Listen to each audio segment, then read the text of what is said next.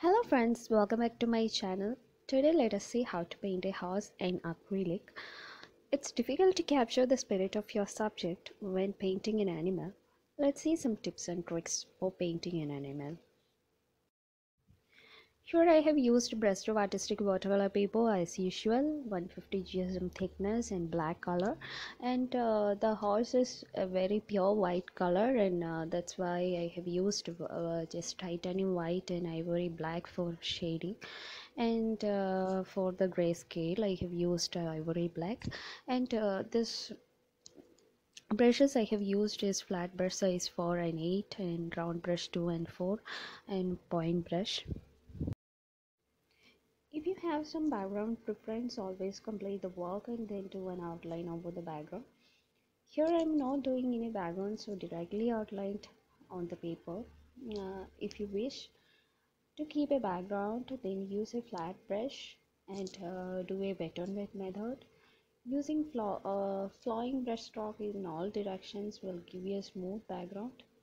Always better to begin painting with large brushes and switch to increasingly smaller brushes. Doing so will prevent you from getting bogged down with details too early in the process. Why I explain this? Because I have done just opposite to that, like start with detailing too early, but never mind, as do as your comfort level. And here I'm not preferring any background and it is in plain black. Once you complete the outline, next step is to block in colors. Block the outline with colors using thin paints. But here I started working on each part instead of all blocking with colors. But always better to do blocking first, so that you will get a complete idea to go to next level. And also the backside of the horse eventually blend with background and you will get all of our ideas of color tones as well. As you know, the head will be the main focus area of a portrait, so next part will be working on the head area. So better to work upon by developing strong tonal values like for eyes, ears and nose.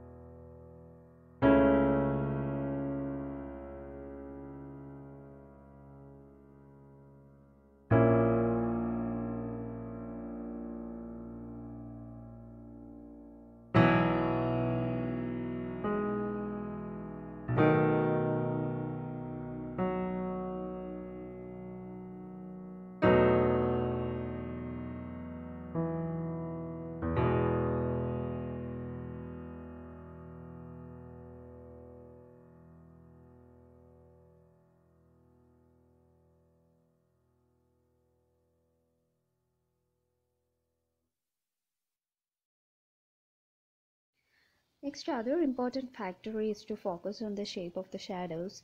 Use a small round brush to fill the midtones of the working colors. Here I used gray colors for the shadows.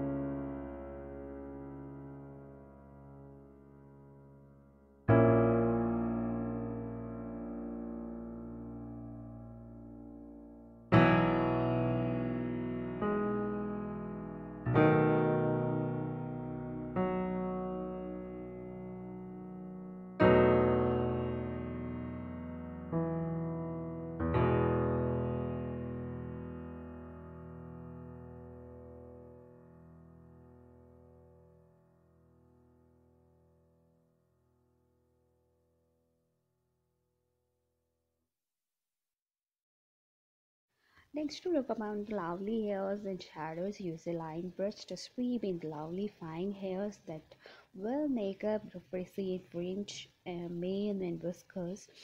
Then use a small round brush to stipple and fine dark and light lines for the slightly longer hairs, and also work upon the hairs above the bridge of the nose, and yeah, and finally the tail as well. So it will give a complete completion of the picture.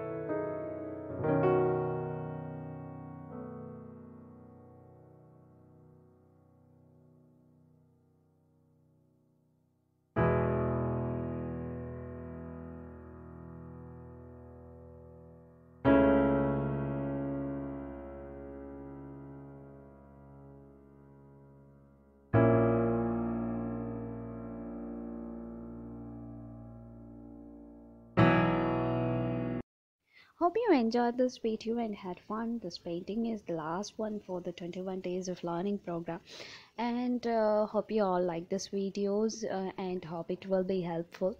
So if you like this video, please subscribe my channel and click on the bell icon so that you will get the regular updates, and it means a lot to me also. We will see some next some simple arts hacks and hacks, I mean tips and trips for acrylic paintings in the next session. Till then, bye bye.